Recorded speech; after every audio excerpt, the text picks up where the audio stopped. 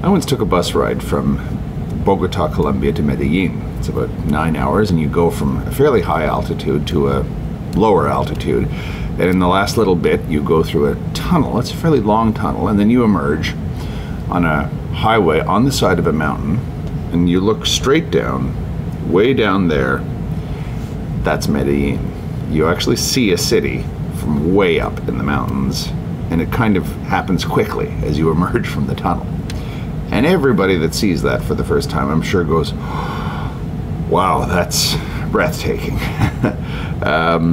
It takes you by surprise the first time you've done this. In fact, I've only done it once. I did it once in reverse, but I'm sure that it takes everybody's breath away the first time they see it. There are not that many experiences in life like that that really jerk you up out of the ordinary. Some people seem to not have that feeling, that capacity to go, to have their, not so much their mind blown as their heart blown. They're sort of in contact with the numinous. You know, you can see that, say, if you look up at the sky sometimes, if you're in a particularly storm-prone part of the world, and you see the sky and you go, wow, there's Mother Nature in all her rage and power. And when you see the sky, the angry sky just before a storm. Or again, on the same bus ride going from Bogota to Medellin, I once, well, you know, saw the same scene, sort of looking down, but I was looking at a rainbow into a valley. Now, I'd never seen a rainbow from above before. You can't even see them from planes. I was at the exact right altitude, and there was a rainbow below me, and that kind of blew my mind as well, twice in the same trip. It's the numinous. It's just the sort of thing that you go, wow. You know, you're taken out of yourself. You're humbled in a way. What is that? What is that feeling of suddenly being overwhelmed, but in a slightly painful, but overall profoundly positive way? I mentioned long ago about the Russian word umileni, where I don't know of any other equivalent in any other language for that feeling of awe, mixed with feeling very small, very humble. You feel like you need to drop to a knee or something like that. Even if you don't believe anything remotely religious about your experience, you're still sort of, wow. What would you call that? You know, again, I've used the term numinous before. What is that place in your head where you can feel that, if you can? I'd say most people can. As I say, not everybody. I don't believe that my father can. Just doesn't seem to feel the need. I can feel it. What is that? What is that breathtaking feeling, I guess you'd call it? When you're presented by something that is, you know, you get that feeling that I'm in contact with something profoundly greater than myself, and maybe so powerful an experience that I feel like I'm a different person for a temporary period. I can see how feelings like that can lead to God, or God.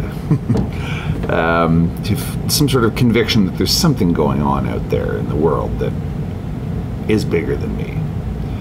I tend to see that as something that's here, of course, just the outside stimulation triggered that. That's already there. It's already sort of laying dormant in you. Something is required to trigger it. You emerge from the tunnel, you see Medellin way down there, and you've never seen anything even remotely like this. It's a completely new experience. That was in there. It wasn't Medellin in the mountains and the sunlight breaking through the clouds and the mountains onto Medellin so far down below you.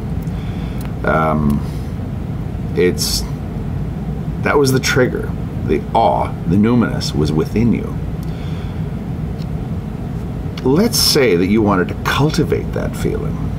You wanted to actually pursue that feeling. Let's say that I can see how people could get addicted to that feeling and say, wow, that's fantastic. I'm sure it does explain a lot of people's problems with alcohol and things like that. You want to replicate that, and crudely speaking, you can do that, I guess, with drugs or whatever. But let's say you don't even want to do that. You just want to replicate the feeling itself, and you want to do it in a way that you can control the environment under which this takes place.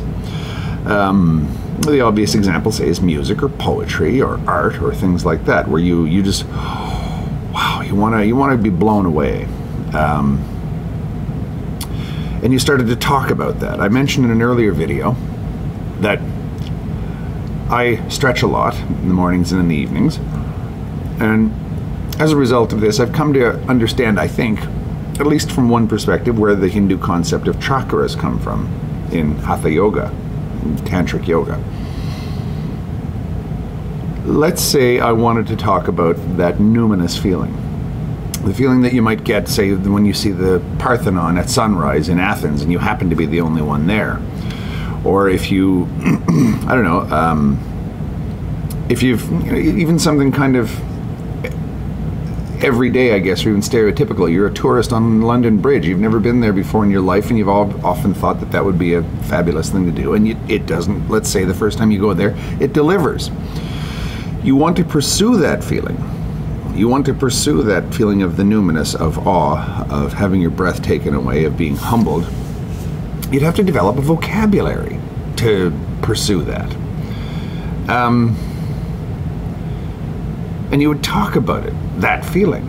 You would talk about, say you do just use the numinous as your term for, wow. And then, you just talk about it with the same people over and over again, and pretty soon you've got a little vocabulary that you've built up.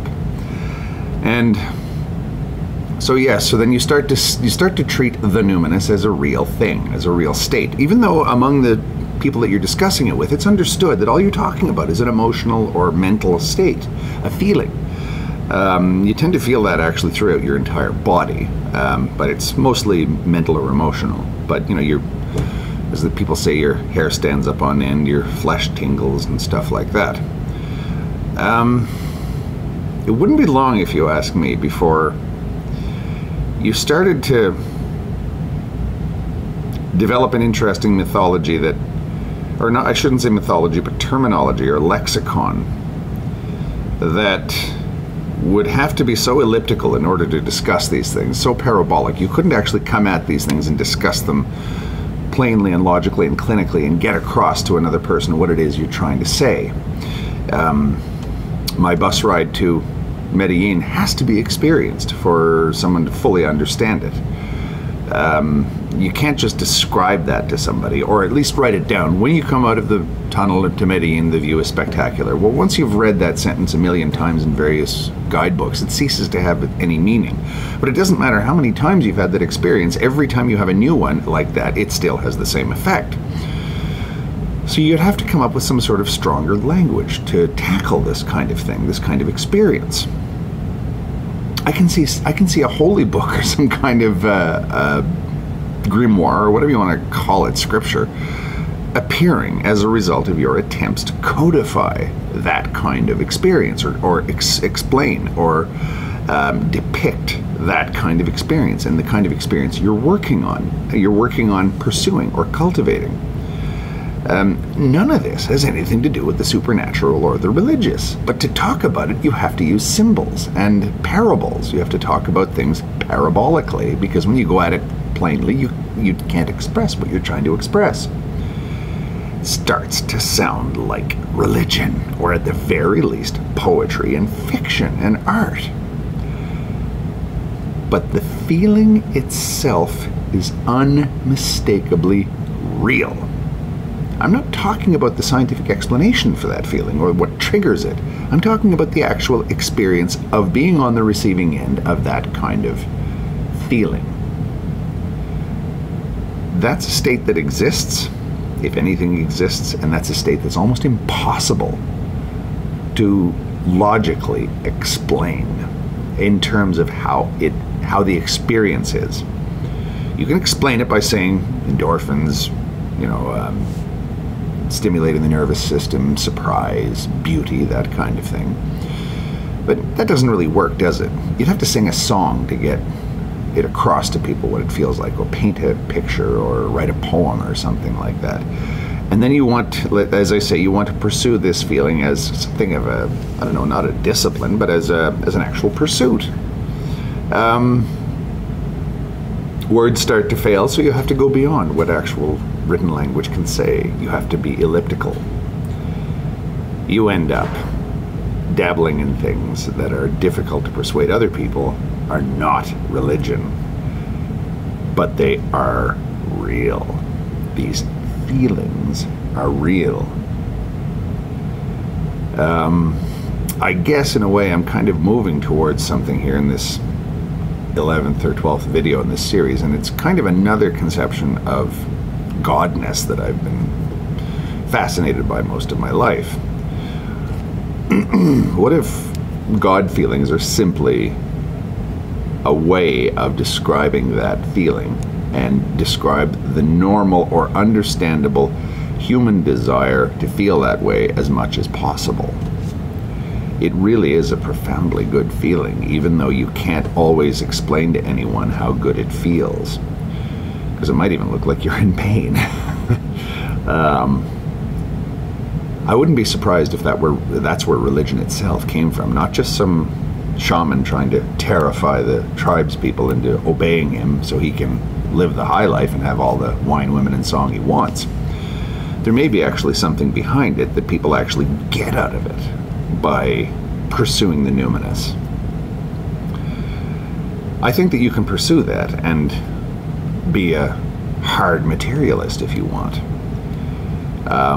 But again, it starts to sound like religion, and all kinds of warning bells go off when you get into that, when you pursue the numinous, that sense of awe.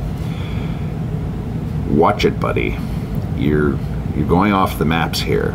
It's good to go here. You better understand the normal rules don't apply here. And you do get that feeling, I guess, of contamination, of, I'm stepping out of the rational here. And I'm doing it kind of intellectually, not just sort of allowing music to do that to me. I'm actually saying, I want to put the cart before the horse. I want to have that, I want to get that feeling.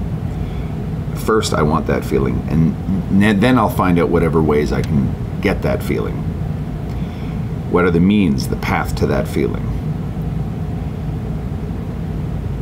Once you go on that route, I think, and I've never actually pursued it as a lifestyle myself, but I think that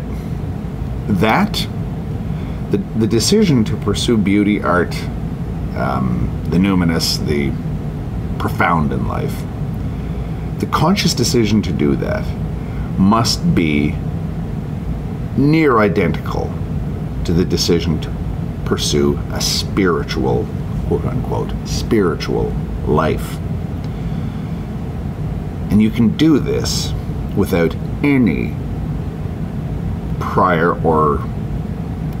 belief in the supernatural and any desire to ever have anything to do with the supernatural. When you do get into it, suddenly it gets weird as you can imagine, or more weird than you can imagine, because it does seem to lead you down that path, off the rational path into the irrational, even if it's not completely irrational, i.e. belief in the supernatural. You don't really know where you're going anymore. You're feeling your way emotionally, I guess. How do you describe that feeling, or how do you codify that pursuit without religion? I'd say it's possible, but inevitably it's going to sound like religion. And it's possibly, there's a strong risk it's going to feel like it when you get into it. And you can almost get the feeling you're going to be swallowed up by this. I can see people of a particularly rational turn of mind being frightened by this. If you're used to being fairly grounded in logic and mathematics and hard science and stuff like that, I can see people becoming unnerved by their experiences with the numinous. Profoundly unnerved even, when your E equals MC squared or 2 + 2 = 4 becomes an absolute irrelevancy. And yet that feeling exists.